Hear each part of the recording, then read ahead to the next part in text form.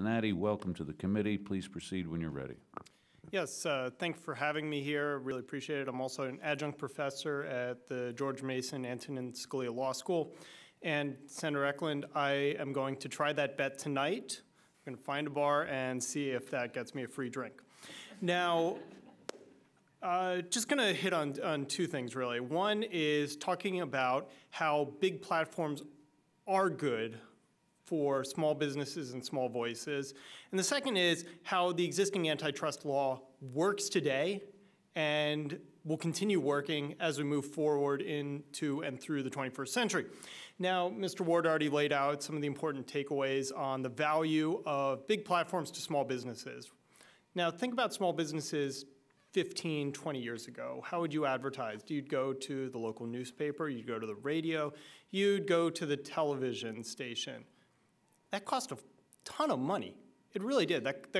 And there's a famous quote, 50% of my ad revenue is wasted, I just don't know which half. And that's the real problem. Now, 21st century advertising, costs are incredibly cheap. You can do an ad campaign on Facebook, Google, Twitter for $10, $20, and you know if those ads are effective. 77% of people across the country said online ads are valuable to small businesses, and you heard just a couple examples. One more is Bawdy Boss, which is 12 miles away from here, and they said essentially without online ads, they might as well not exist. And they called upon Congress at the time to pay attention to the benefits of big tech for small platforms. Now, I also mentioned small voices. That's another thing that's often left out of this conversation, how big platforms empower small voices. Now, big voices don't need big platforms. They already have them, right? They've had them for 100 years. But small voices really do need big platforms. Think of the Ice Bucket Challenge from a couple years ago. That's an example of small voices having big impact because of big platforms. Change.org is another one. I found one that's particularly apropos. There's a petition right now going on to bring Phil Dawson back to the Browns.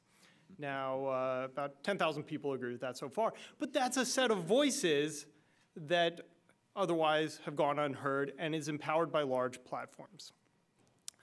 Now, turning to the issue of, is current antitrust law good and able to deal with 21st century problems? Well, Mr. Zich mentioned and asked, is there a better model than consumer welfare model? I haven't seen one. Well, he's not alone. The Federal Trade Commission had several months worth of antitrust inquiries with antitrust experts from across the political spectrum. And to a person, they all agreed that consumer welfare model, while not perfect, is the best one we have. And essentially it looks at, are consumers being harmed? It's one of the key differentials between us and the European model. In America, we ask, are consumers being harmed? Europe asks, what can we do to prop up unsuccessful non-competitive businesses? So that's what they look at. In America, we're here in the Carl H. Lindner Center. It's all about, what can we do? Pull yourself by the bootstraps. The hardest working, the most successful will eventually win out. And that's the American model, and that's what we have today. Now, Senator Coley, you mentioned how some antitrust concerns don't really play out and they're laughable today. You mentioned Sears. We can add to that, my colleague Senator Del Bianco a couple weeks ago mentioned how we're all worried that Yahoo is going to be the dominant and only player in search, and MySpace will be the only social network. And of course, we laugh at that today. A couple others. We were concerned back in the late 90s of the merger of AOL and Time Warner and how it would completely disrupt and destroy social fabrics and communication. That's laughable. XM Sirius, we were very concerned that you had the two only players in satellite market were going to merge, and the concern of that. And my personal favorite, the concern over the merger of Blockbuster Video and Hollywood Videos. And once again, we all laugh at that today. Now, some have come up to say, oh, well, that's the past. We can't look to the past because this time it's different. We hear that a lot. This time it's different. That's why you need to do something to change. Well, no, it's not really different. We have essentially a two-sided market, right? You have Facebook or Google, which creates a platform, and they connect sellers, like the small businesses we heard of, and buyers. And how do they do that? They create a place that we all want to go. We go to Google to do search. We go to Facebook to share our cat videos. And by going there and creating that marketplace, they pass on these costs. Now, the costs all go to one side. Now, two-sided markets are not unique to the online environment. I used 3 just getting here today. The first is I used Expedia to book my hotel room tonight, which connected me with a hotel. I used Lyft to get me from the airport to this building, which connected me with a driver. And finally, I used MasterCard, which connected my bank account to Starbucks so I can go buy a cup of coffee. These are all two-sided markets. Google and Facebook are pretty much the 21st century versions of these. Now, when you're looking at two-sided markets, the Supreme Court just last year decided that you have to look at the benefits of both sides of the market. So you can't just say, well, only one side of the market's impacted. Let's say only advertisers are harmed. No, you have to look at both sides of the market. So let's do like a 12b6 motion to dismiss, right? Let's look at it in the light most favorable to the plaintiffs. Well, are consumers harmed by the free uses of services like Facebook and Google? No. So what's consumer harm? We get free services. No consumer harm there. Let's look at on the other side, the advertiser side. What's the harm there?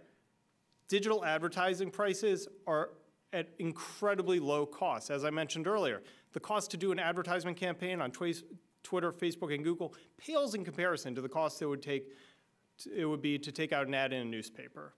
So advertisers would benefit. So even looking at one side of the market, harm to advertisers, there's none. Look at the other side of the market, harm to consumers, there is none. So it's hard to see how there's even a case under current antitrust law to move against either Facebook or Google. Now, a couple of other things that I just want to hit upon that were raised. There was a concern about accumulation of data, right? Somebody's going to have all this data, and that's going to give them incredible market power. Give you an example. Amazon tomorrow could drive up to my house with servers and servers of data, all their consumer data, worth billions of dollars. Kind of worthless to me, right? The real value is in how do you use that data. Now, one of the things about data is it has diminishing returns to investment, right? If I were to say in this room, people wearing blue jackets, well, that would be really useful data. But the more information I get about people, the less valuable it becomes, because maybe all I want to do is sell jackets. And then there's the temporal nature of data. Tomorrow, people wearing blue jackets probably not going to be as valuable tomorrow as it is today. So having lots of data isn't necessarily valuable, just having it. Now, one of the other things that was complained about is Google search and using this data. Well, most search actually doesn't need data because the ad results are based on what are you searching for. So if I did a search for fishing rods, it doesn't necessarily need to know a ton of information about Carl to show me an ad for fishing rods, right? A couple of other things, there's concerns. Google is the largest player in the digital advertising market with a whopping 32%. So under any antitrust analysis, it's hard to make an argument that 32% is market power. Number 2 is Facebook, and number 3, which is quickly moving up the chain, is Amazon at 10%. Even if you put all 3 together, you're still only at 62%. That means there's 38% of the market still open outside of those 3 players.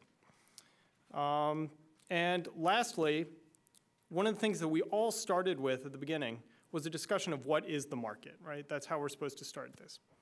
Well, the market for search, we've talked about DuckDuckGo. One of the things we haven't talked about are the other searches. So if I'm looking for a restaurant tonight, I'm not going to go to DuckDuckGo. I'm not going to go to Google. I'm going to go to Yelp, or I'm going to go to TripAdvisor, or Urban Spoon, or something like that. It's going to give me star ratings of restaurants. If I'm looking for a contractor for my house, I'm going to go to Angie's List and do a search there. And likewise, you have searches for hotels. I can go to Expedia, TripAdvisor, Booking.com, a host of others. So clearly, the market on search is pretty robust. Let's look at social. Now, I had to ask my son for some of these because he's younger and hipper than I am, but you have Nextdoor, that's local news. You have Snapchat, you have TikTok, you have Discord, you have Twitch, you have YouTube, you have LinkedIn. So the argument that there's no competition in social network also doesn't fit the model. So just leaving you with a couple of thoughts that even in the best light for the plaintiffs, I don't see a case to be made that there is antitrust. I don't see a problem in the market since advertising has never been cheaper and consumers are benefiting. And of course, the benefit to small businesses and small voices from big platforms.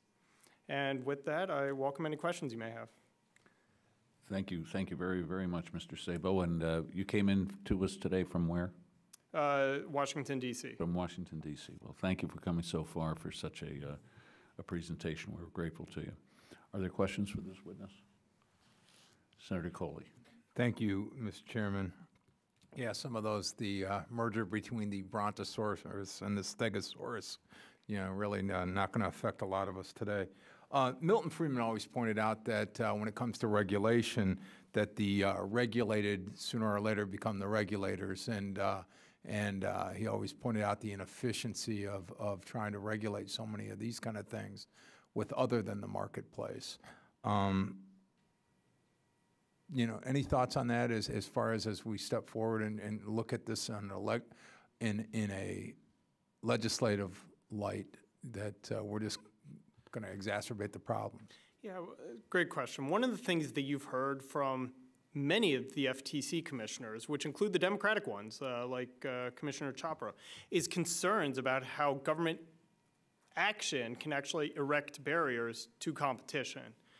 We touched on privacy earlier as a good example. So tough privacy laws. Guess what? If I'm a new company, a new startup, I've got to hire really expensive lawyers like Mr. Zitch over there to help me figure out how to comply with the privacy laws. I can't do that. So what does it do? It locks in incumbents. And then we heard concerns about regulatory capture. And that is always a concern. So once you now have regulators and new laws, at the end of the day, they are most likely going to benefit the entrenched incumbents. Now, I'm not against getting government involved when government needs to get involved, when there are clear examples of abuse of power in a market. But that's just not here. Now, one of the things I do want to talk about, Senator Coley, that you did touch upon, which is transparency with respect to helping to make things clear. Even if people don't read the terms of service or privacy policies, and look, I used to write them, and I don't read that many myself, there are groups out there that do. And what they can do is compile scorecards. So, and shine light on who is, let's say, throttling. That's an example that came up. And there are groups out there that will do that and shine a light on it. So with the transparency, even if you or I may never actually read the documents, there are groups out there that will shine a light on it, and then that information gets out, and now you have market pressure for companies to act accordingly. Mr. Chairman. Proceed. So, and then according to the other testimony we got today, so if somebody actually did that, then the group found out that, oh, you're throttling Netflix, then they could very inexpensively, the competitor could very inexpensively send a marketing campaign targeted right to the Netflix company going, do you know that XYZ internet service provider is throttling, and if you come to our client, and they could very quickly and very inexpensively take on that competition and swing over those customers to their benefit.